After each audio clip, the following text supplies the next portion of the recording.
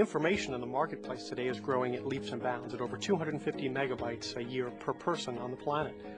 So you need an advanced leading-edge information infrastructure to provide the access to that information, to secure that information, and to deliver it no matter what the application requires.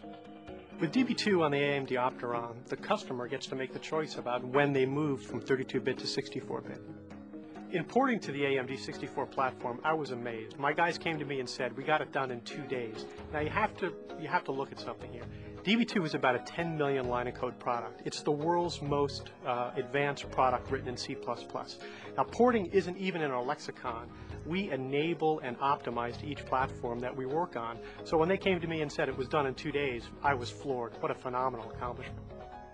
The relationship we've built with AMD is a superior relationship. Deep technical expertise, forward-looking vision on technology and where customers want to drive to.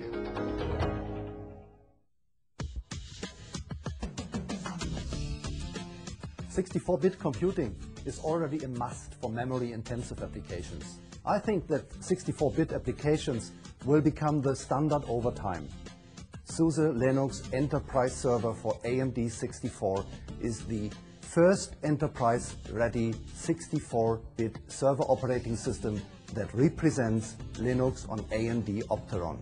Because SUSE fully supports AMD Opteron, we can answer the performance, database and memory requirements of all enterprise customers.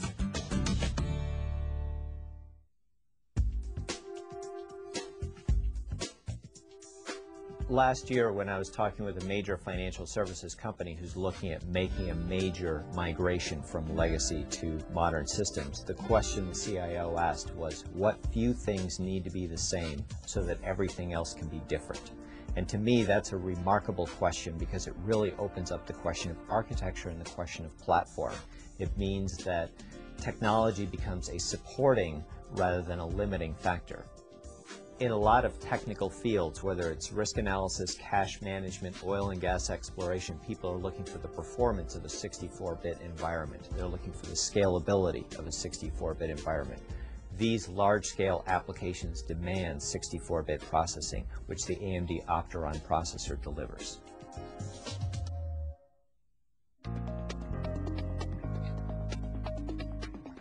AMD Opteron-based servers can change the future and actually the current direction of servers by offering flexibility and high performance. We're very excited about anything that lowers the cost of computing. Now that means a couple of different things for customers today. With AMD Opteron, it gives them the flexibility of actually taking their 32-bit applications, moving those intact to the AMD Opteron platform without having to make any changes to the software immediately. That saves them money. And then they can transition that application on their own time frame to take full advantage of the 64-bit computing capabilities.